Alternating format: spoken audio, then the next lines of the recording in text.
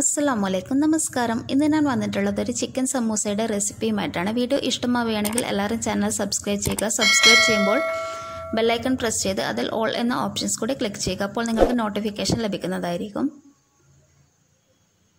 ഇനി ഈ സമൂസ ചെയ്യാൻ വേണ്ടിയിട്ട് ഞാനിപ്പോൾ 5 മീഡിയം സൈസ് ചിക്കൻ പീസസാണ് എടുത്തിട്ടുള്ളത്. അത് ചെറിയ കഷ്ണങ്ങളൊക്കെ മുറിച്ചെടുത്തിട്ടുണ്ട്. ബോൺലെസ് പീസാണ് ഞാനിപ്പോൾ ഉപയോഗിച്ചിട്ടുള്ളത്. ഇതിലേക്ക് ഒരല്പം ചിക്കൻ മസാലപ്പൊടി, ഇഞ്ചി, വെളുത്തുള്ളി, മല്ലിയില, പച്ചമുളക്, സവാള, തക്കാളി, ഇത്രയും ഇൻഗ്രീഡിയൻസ് ചേർത്ത് കൊടുക്കുക. തക്കാളി വളരെ ചെറിയ കഷ്ണം ചേർത്താൽ മതി. ഇനി ഇതിലേക്ക് കുരുമുളക് പൊടി കൂടി ചേർത്ത് കൊടുത്തിട്ടുണ്ട്. പിന്നെ റെസിപ്പീസൊക്കെ ട്രൈ ചെയ്യുന്നുണ്ടെങ്കിൽ എല്ലാവരും അഭിപ്രായങ്ങളൊക്കെ അറിയിക്കണം. പിന്നെ ഇതിലേക്ക് മുളക് പൊടി ചേർത്ത് കൊടുത്തിട്ടുണ്ട്, മഞ്ഞൾപ്പൊടിയും ചേർത്തിട്ടുണ്ട്.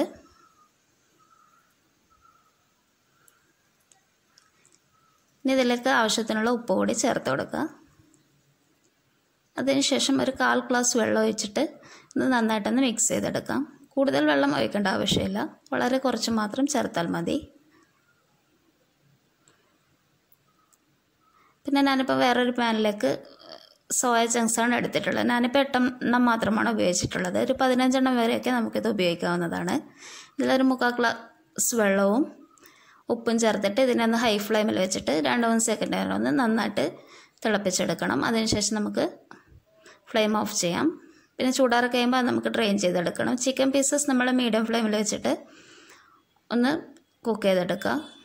പിന്നെ ഇതിൽ വെള്ളം വറ്റി വരുന്ന സമയത്ത് ഇതിലേക്ക് വെളിച്ചെണ്ണ ചേർത്തിട്ട് ഒന്ന് ഷാലോ ഫ്രൈ ചെയ്തെടുക്കണം. ആ ഭാഗം ക്യാമറയിൽ നിന്ന് വിട്ടുപോയിട്ടുണ്ട്, ക്ഷമിക്കുക. പിന്നെ സോയ ചങ്ക്സ് നമ്മൾ ഡ്രെയിൻ ചെയ്ത് മുറിച്ചെടുത്ത് വെച്ചിട്ടുണ്ട്. ഇതിലേക്ക് മഞ്ഞൾപ്പൊടി, കുരുമുളക് പൊടി, ഉപ്പും ചേർത്തിട്ട് മാരിനേറ്റ് ചെയ്യാം. പിന്നെ ചൂടായ വെളിച്ചെണ്ണയിലേക്ക് നമുക്ക് സോയ ചങ്ക്സ് ചേർത്ത് കൊടുക്കാം. ഈ ഒരു സമൂസ ചെയ്യുന്നത് നല്ല ടേസ്റ്റാണ്. ഞാനത് മുമ്പ് ചെയ്ത് നോക്കിയിട്ടുണ്ടായിരുന്നു. അപ്പോൾ എനിക്ക് ഒരുപാട് ഇഷ്ടപ്പെട്ടു. അതുകൊണ്ടാണ് ഈ ഒരു വീഡിയോ ഷെയർ ചെയ്യാമെന്ന് വിചാരിച്ചത്. പിന്നെ ഇതിൽ എക്സ്ട്രാ ഓയിൽ ഉണ്ടെങ്കിൽ അത് നന്നായിട്ടൊന്ന് ഒരു അരിപ്പയിൽ വെച്ചിട്ട് സ്ക്വീസ് ചെയ്തിട്ട് കളയണം. പിന്നെ ഈ സെയിം പാനിൽ തന്നെ ഞാനിപ്പോൾ ഇഞ്ചി, വെളുത്തുള്ളി, പച്ചമുളക് ചോപ്പ് ചെയ്തതാണ് ചേർത്ത് കൊടുക്കുന്നത്. അതൊന്ന് പച്ചമണം മാറി വരുമ്പോൾ 3 സവാളയും കറിവേപ്പിലയും കൂടി ചേർത്ത് കൊടുക്കുക. അല്പം മഞ്ഞൾപ്പൊടിയും ചേർത്ത് നന്നായി പച്ചമണം മാറുന്നത് വരെ ലോ ടു മീഡിയം ഫ്ലെയിമിൽ വെച്ചിട്ട് നന്നായിട്ടൊന്ന് വഴറ്റി കൊടുക്കാം. നന്നായിട്ട് ഇതിൻ്റെ പച്ചമണം മാറി വരണം.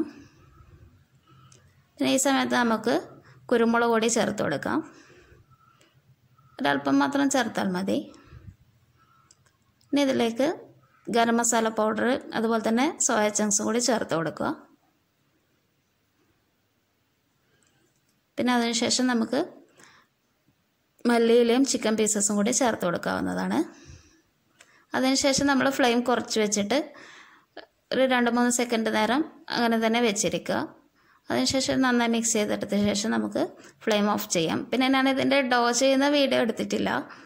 ഇതൊന്ന് നന്നായിട്ട് പരത്തിയെടുക്കുക, ചെറിയ ബോൾസ് ആക്കിയിട്ട്.